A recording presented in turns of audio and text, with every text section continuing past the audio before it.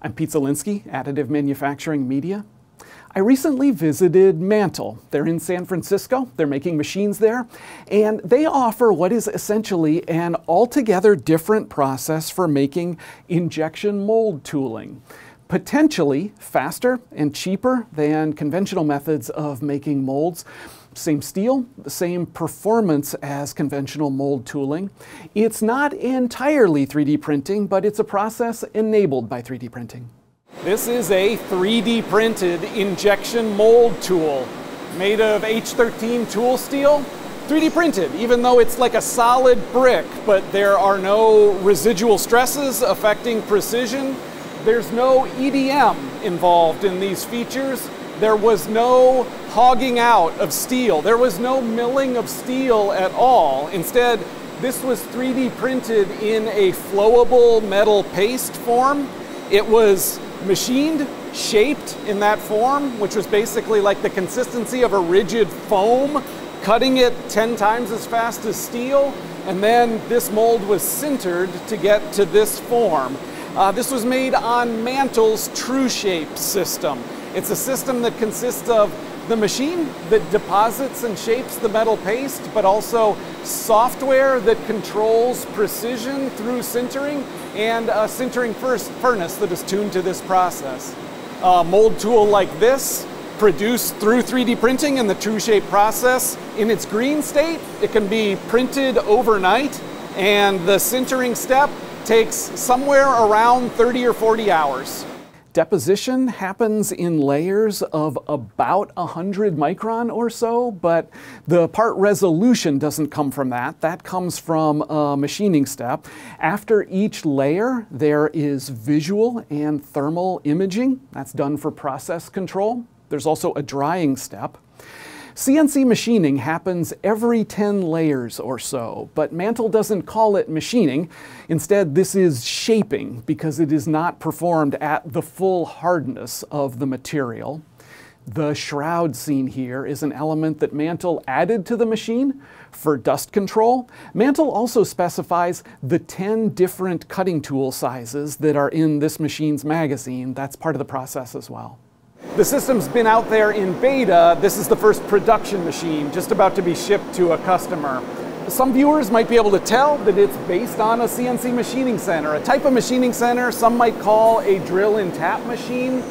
Low cutting force, but not much cutting force is needed because the machining, the shaping of the material, is done while the material is still in a metal paste state. Mantle buys the machining center, makes a lot of modifications to it to install their system. They're not using all of the speed that the machine has available.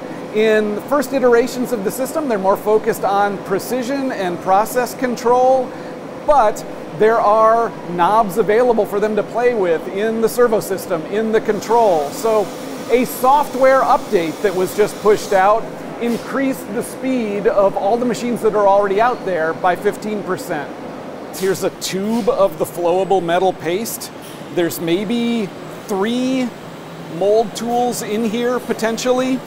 It is not H13 right now, it becomes H13. There are different ingredients of the final metal suspended in this paste. Separating the elements before sintering allows for tighter precision because the different ingredients sinter at different temperatures, and so the entire sintering cycle can be controlled. Also, the software's compensation for the shrinkage during sintering is tuned not just to the material, but to every single batch of the material. The user selects which batch is in the machine, and correction factors, offset factors for shrinkage are incorporated into tool paths in the machine based on this particular batch of material. Sintering is part of the process too, and Mantle provides the sintering furnace as part of the system. Sintering cycles tuned to the 3D printed mold tooling are pre-programmed into the Mantle sintering furnace. The user inputs just a couple things. The material the approximate size of the component, and then based on that, the furnace just runs automatically, sintering the part. Control over sintering is part of the process. These are green parts, oversized because of the shrinkage that's going to occur during sintering. Here is the actual completed, fully dense, fully H13 tool after sintering.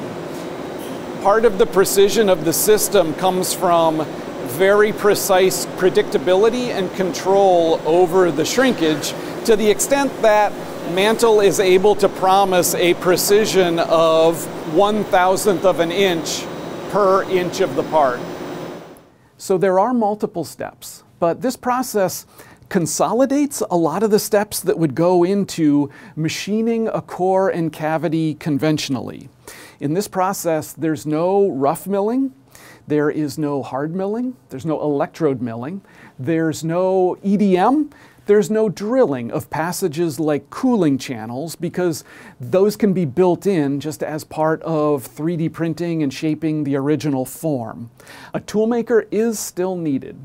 Here's what a toolmaker still has to do. Designing the tool, that still has to happen, and also fitting the tool to fit into the larger mold. That's a step a skilled toolmaker still performs.